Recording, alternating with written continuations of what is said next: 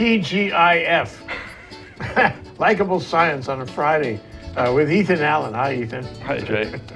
We have more for you. You know, we really enjoyed the discussion about graphene last week. It was sort of opened my mind, it opened yours, I think, just to compare notes about the incredible things that could happen with graphene. And it is already, you know, discovered. It's just a matter of implementing that discovery and commercializing that discovery, and it will be disruptive, I guarantee it. Absolutely. So it opens new thoughts, new discussions for us to follow that track, you know? And I must say, over the weekend, I saw a movie which I urge everybody to watch. It's a documentary movie, just came out. It's on cable. It's called 0 Days. 0 Days is about the Stuxnet virus. Very interesting. It was a collaborative effort, you know, as revealed, because it was secret for a while, between the United States and Israel. They didn't always agree on things, but at the end, they dispatched a virus. It went worldwide, but it had the skill, the smarts, to find its way into the centrifuges in the Iranian atomic, you know, plant in Iran, in order to stop what the making of the nuclear bomb there. And this virus was able to penetrate a certain electronic control device made by Siemens. It knew well enough what control device there was, and it, you know, it didn't touch anything else in the world, just this control device and just this device in Iran. Amazing. Cost billions and billions and like $50 billion to make this. Could put on a thumb drive, you know. Anyway, it destroyed a lot of these centrifuges, many hundreds of them, and it set the Iran nuclear program back for a while. Not for that long, but for a while. You're talking about a computer virus. Yeah. Okay, I thought you were talking Sorry about... if I didn't make that clear. As a biologist, I tend to think of viruses as these strange little protein One looks things. at what is already in one's mind. But you know, the point about that is it was unprecedented. And 0 Days, the name of the movie, means that this proliferates without the necessity for clicking on your mouse. You don't have to download the file. You don't have to, you know, open a file on your browser, nothing like that. It just touches your machine and bingo, you're infected. Now, infected isn't necessarily bad because it's not attacking you, attacking somebody else, but it's going worldwide. They found it all over the world, but it only attacked these one control devices, one type of control device in Iran. So, I mean, this opens new doors on the possibility of electronic viruses, computer viruses, and for that matter, cyber war. Okay, and the bottom line there is that we are probably already in a cyber war, where nation states play, where they spend tens of billions in order to develop these things, where they have very smart groups of young people who understand about programming and understand about building viruses, and they line up on companies and governments and other places, and they attack them on a regular basis. There are multiple different kinds of attacks. They don't necessarily do anything destructive, but they, you know, they're peeling off information, and they're, you know, they're filling their own database with the information from somebody else for whatever purpose, how long in the future. But the point is that it's happening now, and we are in a war of cyber war deterrence. Because you know, I can bring your city down. I can bring your utility company down. I can bring your grid down if I want, but I don't do that because if I do that to you, you're going to find a way to get back and do that to me. Right. And before you know it, you know, we have cities going down all over the world, so we don't do that. Sort of like mutually assured destruction back from the nuclear It's age, like right? nuclear deterrence. It's the same concept, and it's the same thing happening right now. And in many ways, it's the same players. Right. Anyway, because Russia's definitely involved in this. So, I mean, it just shows you that science in general is moving so quickly that the public, you know, ordinary guys like me anyway, don't realize how fast it's moving. And they don't realize that, you know, we're on a cusp in some ways of, you know, the implementation of science that was not known by the public, but all of a sudden, the commercialization, implementation of it, you know, is going to have a huge effect, disruptive effect on our society. And I find that very interesting. I mean, for example, one of the elements that's coming up on our program on energy on Tuesday is the effect of hydrogen. Hydrogen is remarkable as a storage device, as a way to do clean energy, and the technology is quite impressive right now. And one of these days, it's going to go mainstream, center stage, and we're going to see, hydrogen as a substitute for many other devices and many other different kinds of renewables that we have now. But you come with gifts. Well, thank you, Jay. You come with gifts, and it's the same kind of thing. It's nanotechnology in many areas, which is not well known by the public, which has been under the hood for maybe a few years anyway, which is almost ready for prime time, come out and do either very positive things or possibly very negative things. And I think the public, should understand what's cooking, literally cooking. It's funny that the Oceanit across the street over here had a subsidiary, and then it was spun off called ThinkTech Hawaii or something like that. They're not in business as far as I know anymore, but they were visionary in the sense that they realized, this is 10 years ago, that nanotechnology would change the world. You can call it on a gross basis material science, but it's material science on such a small scale that you need another word to define it, like nanotechnology. Right, yeah. So let's talk about some of the incredible things you listed here, and what they can do for us and how we can implement them, and whether you can do this at home. Okay. First, you hit a key point. It's a lot of this stuff is now the science of the very small. It's science on a scale that we couldn't manipulate matter on before. Nano is a prefix meaning a billionth, basically. It's from the Greek word nanos, dwarf, and so it means very, very tiny stuff. And a lot of the measurements in this field are done in nanometers. Now, a nanometer is thus a billionth of a meter. And since a meter is about 3 feet, that's not very much. Indeed, the definition I like for a nanometer is the amount your fingernails grow in 1 second. Whoa. Okay. Considering how slowly your fingernails grow, they don't grow much. So yeah, it's a tiny measurement, and scientists are now able to manipulate matter on that scale, on that size scale. So it's literally moving atoms around in some cases, or small molecules around, and building things up atom by atom by atom. So if I asked you how they do this, is there a simple answer? There are various techniques, none of which are dead simple, but typically they start with some substrate. They spritz stuff into the air or into the vacuum over it. Some of it adheres. Then they may spritz something else on that only adheres to the spots where the first stuff stuck, and they begin to stack things up, different compounds. And they've just gotten very good at controlling all this now by knowing what materials to use under what conditions, and they can build very elaborate, and we'll see later on, very structured bits and pieces of literally, a few atoms, a dozen atoms, 20 atoms, 100 atoms, and now they're going beyond sort of simple shapes. They're actually starting to develop working parts, little tiny atomic level machines, basically. You say machine, but that's so interesting. Don't we have little machines that go do medical things in your body, but they're actually machines.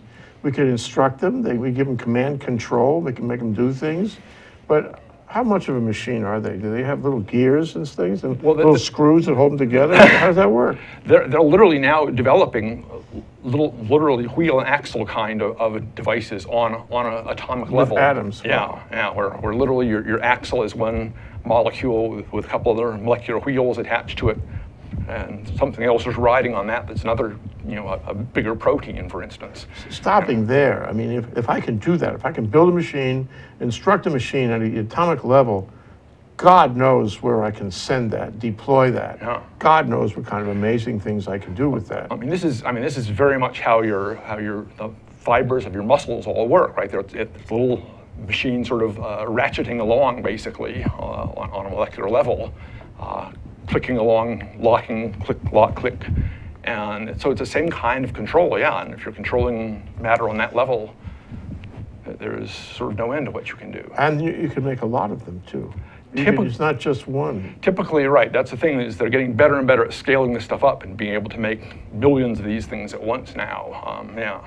So, what comes to mind is that old movie, I can't remember the name right now, is about deploying little machines in your body to do biological things and either save you or kill you, whatever it was. Oh yeah. Remember that movie? It was Incredible a movie. Voyage or something? Yes, that's it. Incredible. Right. Yeah, that was it. Right, but what you say, it sounds like we could go in our bodies now And with these little machines, we could change the way things work. They're already doing some of that. That is, even some years ago, the scientists realized that, for instance, cancerous tumors have to have blood vessels flowing into them. But the blood vessels in cancerous tumors are slightly different than your standard little capillaries. The joints between the individual capillaries are leakier. They're a little bit bigger. They're sort of sloppy in a tumor. And because they're a little bit bigger, if you slip just the right size, little tiny particle of gold into your bloodstream, they will leak out through those joints, and they'll leak out and accumulate only in your tumors. It's a chemical effect. It's just a physical effect. Do we know why this happens? Well, it's sort of simple physics. They can't leak from tight capillaries in your healthy tissue, but the looser, leakier capillaries in your tumors are where they leak out by default. And then they accumulate in a tumor. You can then shine long infrared light, which is harmless to you, passes through our tissue quite painlessly. And the little gold nanoparticles grab this stuff, start the light activates the gold. They vibrate, basically. Vibrates the gold. And become very hot, basically. So what it is, your tumor then heats up, basically. It's got all these little gold nanoparticles stuck in it. You fry the tumor. And you fry the tumor with essentially touching nothing else. And this is at the atomic level, no, the molecular level. Well, yeah, these are clusters of probably a few tens of thousands of molecules, basically, But it's still really tiny stuff. Yeah. And that sort of crude level stuff, that was happening 5-10 years ago. They were working on that. Well, I mean, it suggests, the cure for cancer goes in many different directions, and other diseases. But the most promising, seems to me, is when you get right down there, in or with the cancer cell, and you attack it with something you can control, and now you've beaten it, at least at that location. Right. And if you can do that all over your body, then you can really change the way things are working. Right. And again, because of the control they now have, they can take a very potent cancer drug, encapsulate it in a shell so that it's protected, won't get digested, won't be degraded, put specific things on the outside of that shell that will only bind to cancer cells. So this encapsulated drug now goes through your system, locks onto cancer cells, and then at a given signal, perhaps, will unleash that drug right into the cell, basically. I mean, this kind of control is just completely unheard of a few years ago. But will it go to that certain electronic control device in the nuclear facility in Iran? Well, I mean, this is the same thing, isn't it? It is. It's the biological. That's what you were telling me about this, and I was thinking real viruses, and it wasn't. How do they get into the centrifuge? I don't understand. Viruses aren't really going to invade uranium. This is an unrehearsed show. We're going to take a short break so we can recover from that. We'll be right back.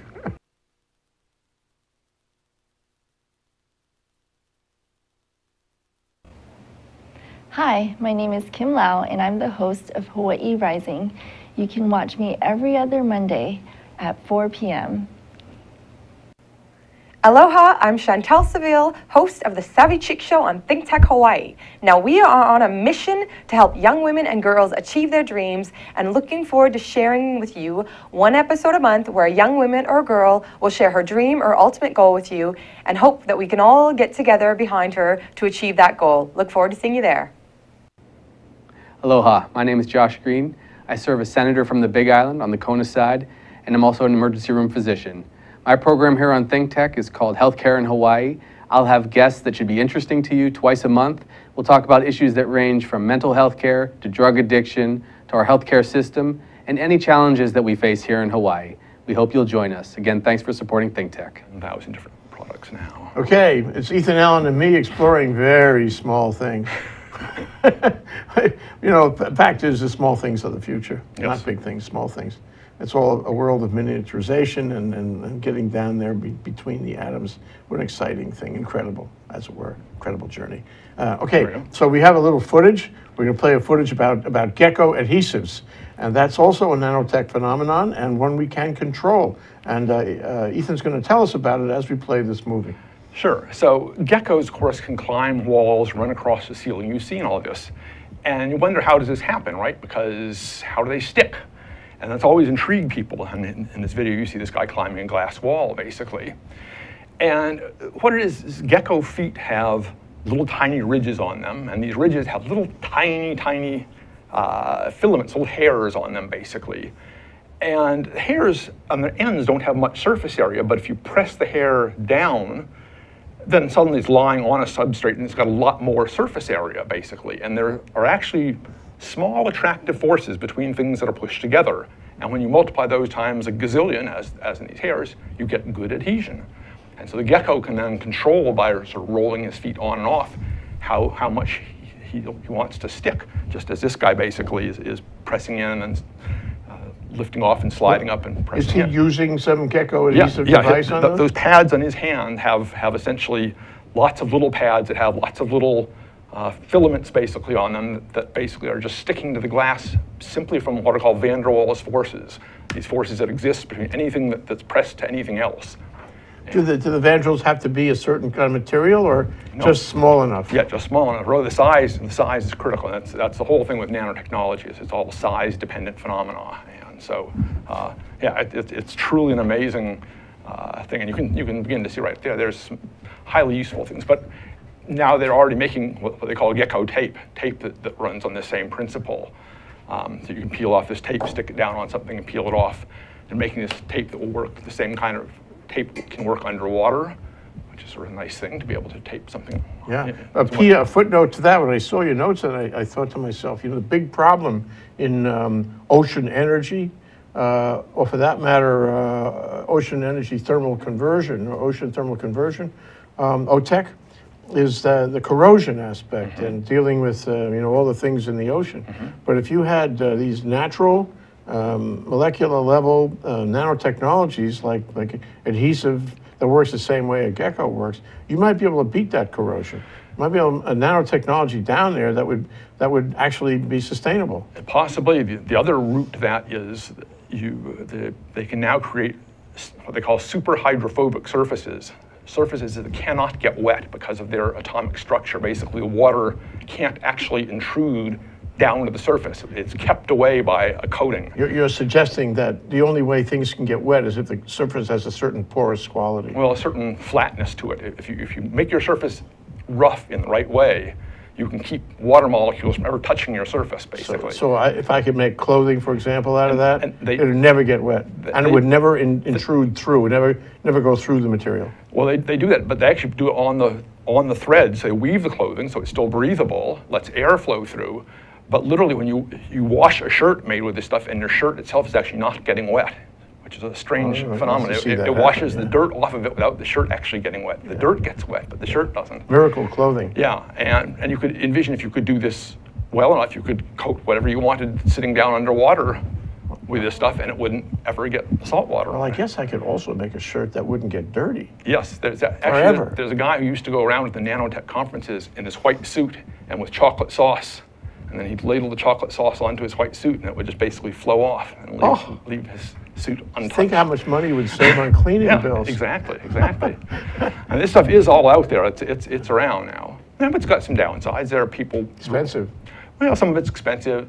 A lot of it has to do with they've dumped a lot of nanoscale silver around in products that now is washing down into the sewage treatment plants and killing off all the beneficial bacteria in the sewage treatment plants. Not so good. Yeah, and they're wondering, is this going to cause trouble down the road?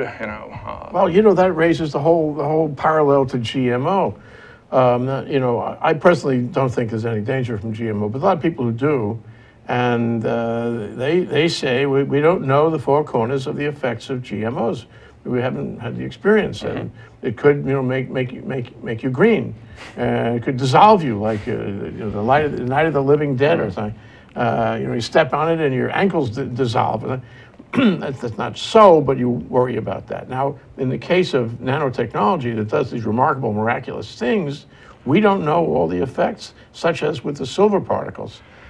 Could it be that there are really destructive effects out there that we have to watch out for? Well, again, there's nothing particularly new. We've been dealing with nanoscale stuff in our environment all along. The little salt crystals that blow in the air all around Hawaii here are on a nanoscale, and you breathe them in every day, and they don't seem to have any particularly bad effect on us.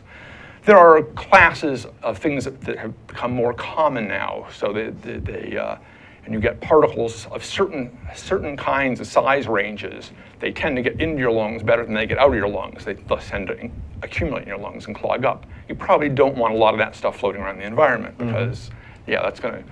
Yeah. There are some things that some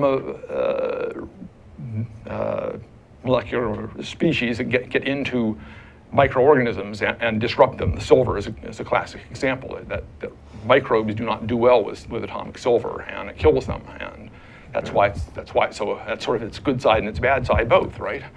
This raises a very interesting. We talked about weapons of mass destruction and chemical warfare, biological warfare, and all this. This is not chemical necessarily. Well, it could be. It's not biological necessarily. And yet, this kind of nanotechnology could be destructive, and thus it could be a weapon of war, too. Get into your system, do bad things. You're exposed to it, it goes to the right place. Sort of like my Stuxnet example. It goes to the right place and does the wrong thing, right? It's possible. If you found the right thing that could target your specific enemies and not come back and target you, and that's of course the trick. So that's the trick. Essentially, we're all find yourself at the wrong end of the stick. Right, exactly. We're all pretty similar fundamentally. Anything that hurts. Another deterrence. As we understand living systems in greater and greater depth, though, I mean that kind of situation is not completely unrealistic. Yeah. People find that there are certain groups who may be more susceptible to some peculiar little molecular species than most of the rest of us. And yes, then somebody who doesn't like that particular group might choose to unleash a bunch of that. Yeah. What's remarkable is that we get it from nature, like the gecko thing. And there was there was adhesives from geckos, and there were other things where atoms play a role in the natural process of the world, and we learn from them. Yeah, they're absolutely. The other sort of adhesive is the mussels, the little mussels that sit on the rocks on the shore. And if you think about it, they're really tightly attached to those rocks, right? With the little what they call the beard from the mussel. And those are called byssal threads. The special properties. Yes. That's not microscopic. No, that's just you standard. Can see that. Right, it's standard mussel. But those byssal threads are a very interesting thing. How do you stick something onto a rock that can be hot and dry, bakingly dry? It's rough. It can be pounded by surf. It can be cold and wet and underwater. You can't walk out there with Elmer's glue and stick that on it. You can't walk out there with a tube of epoxy and stick that on it. You can't walk out there with a hot glue gun and make things stick on that. And yet these mussels do it like that. How? Well, again, do we understand? Yes, they're actually beginning to understand what the genes are that produce the particular weird proteins that are able to work and stick so well between the sort of the core of the thread and the rock, whether the rock is wet, dry, hot, cold, salty, does not matter. This stuff has sort of, through selection, has been selected to be a very effective adhesive. So far you've talked about adhesive, but I think we ought to address the question of whether this could be happening in some other way.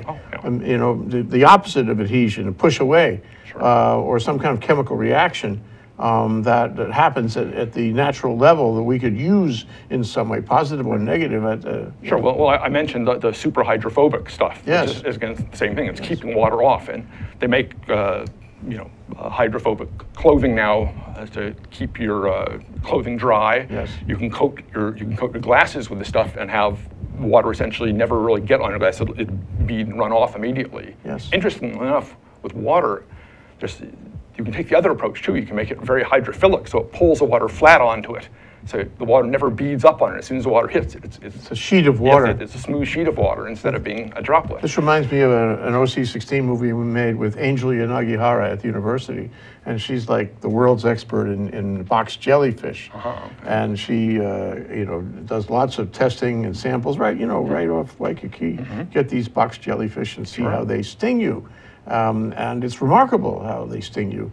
And I don't think it's completely known exactly how that sting works, but certainly you can duplicate it, and you can take a look microscopically at what's going on, and maybe atomically even too. But the question is, what is it doing to give this use? Some of these stings are really awful. They just tear the flesh apart. It eats you, and so it's not only the jellyfish; it's the bacteria, which is a larger size thing. And that also eats you. What I'm saying is you could learn from the environment, from the natural environment, about processes we don't fully understand yet, and you could apply that to, human beings or otherwise. If we could figure out exactly how to copy it and change a lot of things in the world using natural processes that are right out there now. Yeah, it's an area called biomimetics, mimicking biology basically, and it's a very hot field. That's what the gecko feet thing was, the byssal threads, they're developing underwater adhesives now.